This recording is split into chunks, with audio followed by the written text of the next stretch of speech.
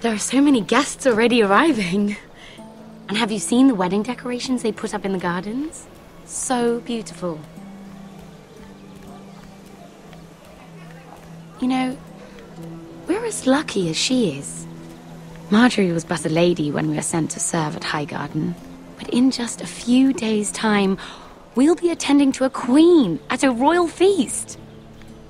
Where we're standing, we'll be able to see everyone. And everyone will be able to see us. Sarah, it will be Marjorie's day, not ours. I know. I didn't mean anything by it. I've been meaning to say what I told you about my family. I hope I didn't make a mistake in trusting you.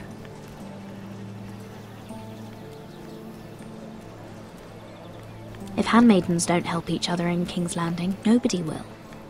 Thank you, Mira. And you know I'll always help you too. Hold on, look. There he is. Lord Morgrin? No, next to him. Lord Tarwick. I don't want to be a handmaiden forever. And this wedding may be the best chance of meeting a husband I'll ever have. I have to go talk to him. Marjorie won't notice it for a few minutes longer. Could you make an excuse for me? Please. I'm not asking for much. Go on then, it'll be fine. The wedding's still days away. Thank you, Mira. I knew I could count on you.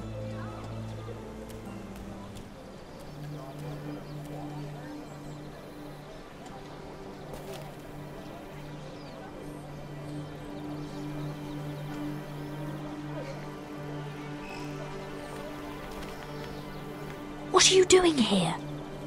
I know I shouldn't be here, but we have to talk. I didn't know when I would see you next. Look, that night, I don't know what might have happened if you hadn't helped me. I could say the same to you, Lady Mira. But I came here to warn you.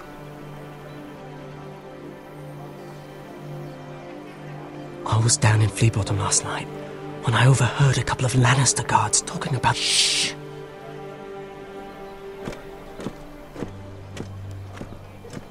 They already know he's missing, probably dead. They're questioning people, searching for his body. It's not safe. Please tell me you took care of it. Of course! I told you I would. No one will know what you did. What? What is it? If we're gonna survive this, there can't be any details we've overlooked. What if they find his knife? I threw it away, and there was blood on it. Oh no. You do not want to get caught looking for it. Just don't get in any more trouble. And I'll watch your back. We're in this together now. Why are you helping me? What do you mean? I'm a friend, Lady Mira. My name's Tom. We help each other, or it's both our heads. Thank you, Tom. Don't thank me yet, Lady Mira. There's still a knife out there covered with a dead man's blood. And I don't... Mira! My lady. Really? A tryst in the bushes with that coal boy? Not to say it's wrong, but with all the lords and knights in King's Landing, you just don't want to spoil your chances of a good marriage. Can we just keep it between us? I prefer nobody knows. Of course. That's what friends do. Come on. Marjorie expects us at the throne room. We don't want to be late. You can tell me all about this Lord Tarwick on the way.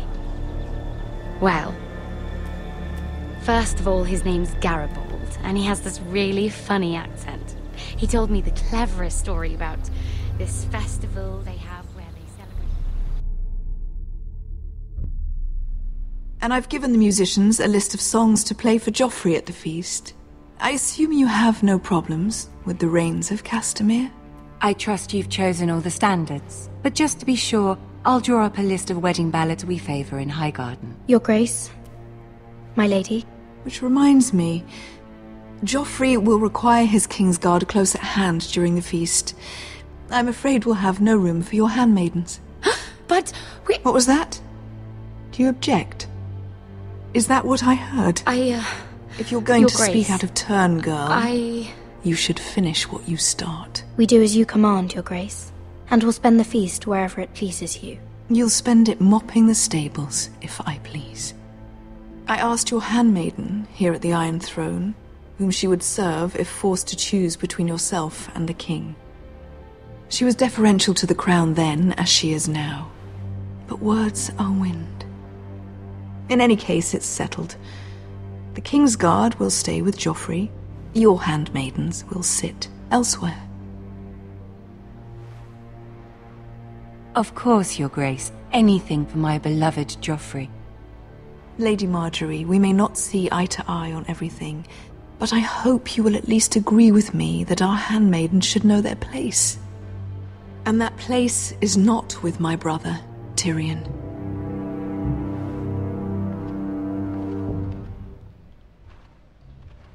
What did she mean by that? You and Tyrion? What you do reflects on me. If something's going on, I need to know about it. Tyrion... he offered to help my family. He did? Then surely he expects something in return. Sarah, what do you know of this? Tyrion approached us, my lady. It was his idea, not Mira's. I don't care what your intentions were, Mira.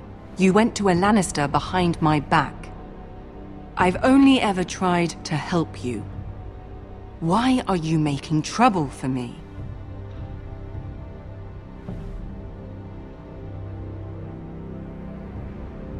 My family needs me. We're losing everything. I have to do whatever I can to help them. I'm not blind to your pain, Mira. But your problems are not the only ones in the world. Right now, I need you both to be my handmaidens, and that's all I need you to be.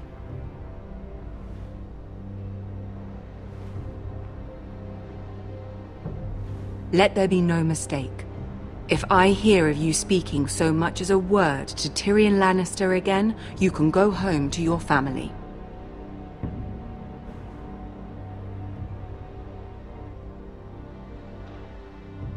I promise I won't speak to him again. Please don't send me home. This can't happen again.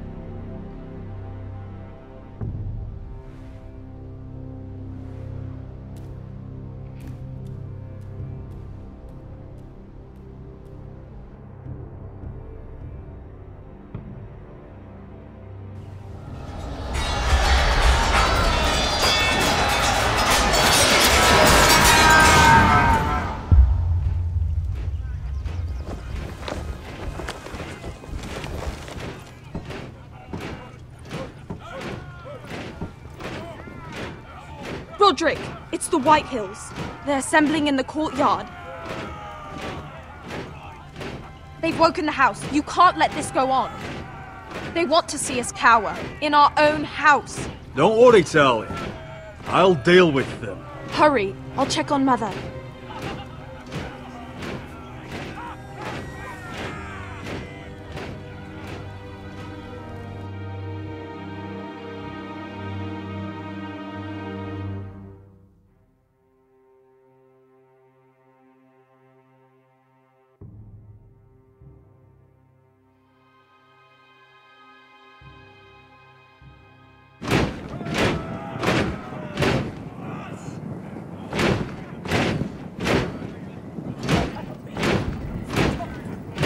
What is this?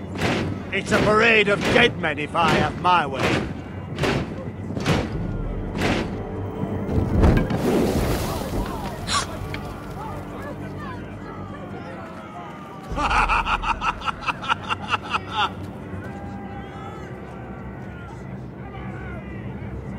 What is the meaning of this?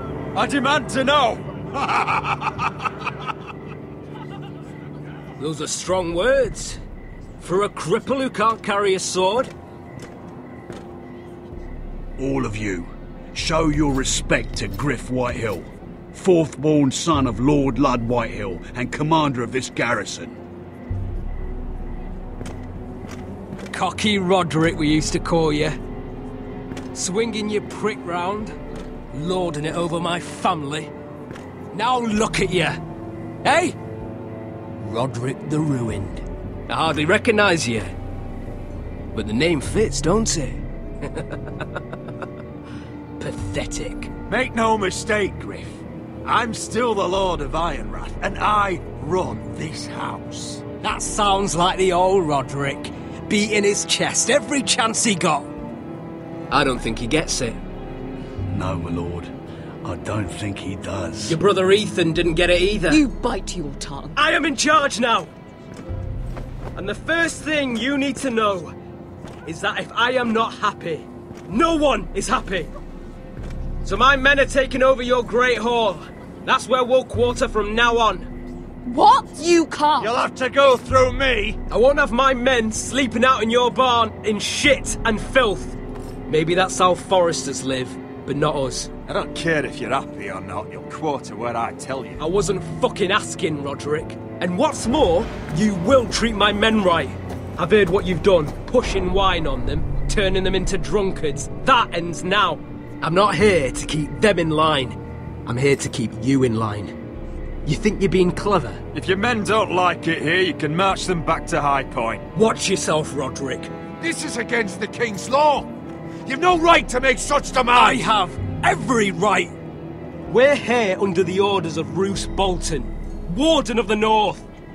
So I will be in your halls. I will be in your courtyard. I will sit on your fucking council and be in your bedchambers if I bloody well please. You can't do this, little bastard. You can't just do whatever— We'll do what we were sent here to do. You don't want to go to battle within these walls. We need to make this work. Why should I listen to some cripple with half a face? Now, me and my men will take our place in your hall. Unless you think you and your army can stop me. No, you know better than that. You know where we'll be. This is outrageous. Roderick! You can't let them do this! You can't go in there. We can and we will. Unless you want this all to end right now. Eh? I'm the only lord here. Come on.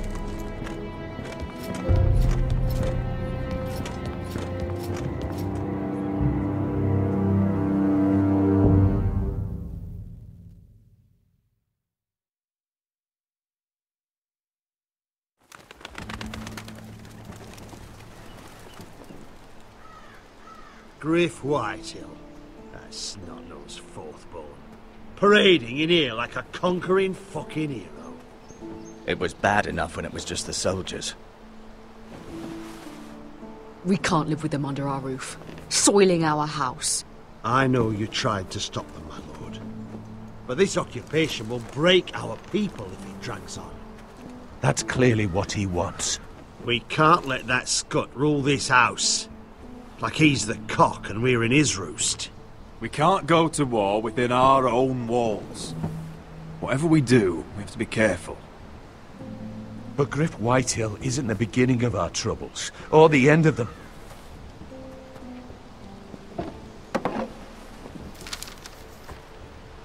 We need to look at all the pieces. Whitehill men aren't just in our house. They've raided our lands, burnt farms and cut down our trees. All the way from here to High Point. How do we kill a snake then? By smashing its head. Gryff isn't the head. It's his father. Perhaps. But Gryff is here. We have access to him. And they have Ryan.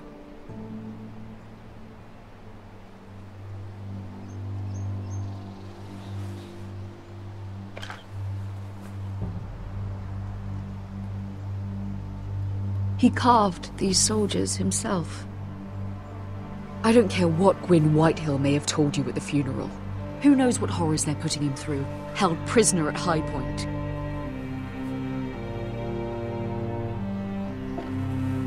You can't forsake his safety. But we have to do something. My lord, at least give us a target to aim for.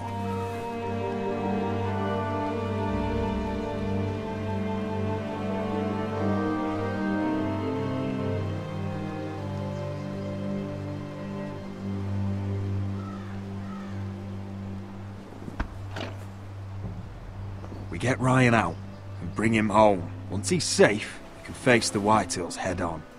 And what of Gryff and his men? But we can only take this occupation for so long.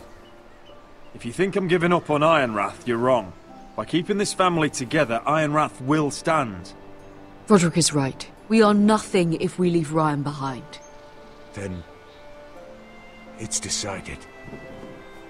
We're bringing Ryan back. We still don't have the men to hold our own home, let alone storm High Point. We lost most of our men with Gregor at the Twins.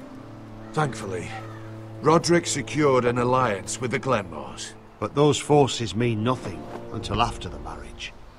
That means we have to count on Asher and Mira. How? Asher means to sail home from Essos, with a company of hardened sellswords. But they're not bannermen. We'll need to pay them for it. Which is why Mira's part to play is just as crucial. She can get us the coin we need in King's Landing. You don't imagine we have the luxury of waiting for them? Asher and Mira are a long way from here. I have faith in my children. I don't think Lord Whitehill will kindly stand by while we pull ourselves together. Our very lives and the future of House Forrester are at stake. We have to let them try. It's the only way. Then we hold fast. The Whitehills aren't ready for war. It won't be long before you're able to take action yourself. Well, one way or another there's a fight brewing, so I've much to prepare, and men to train. My lord?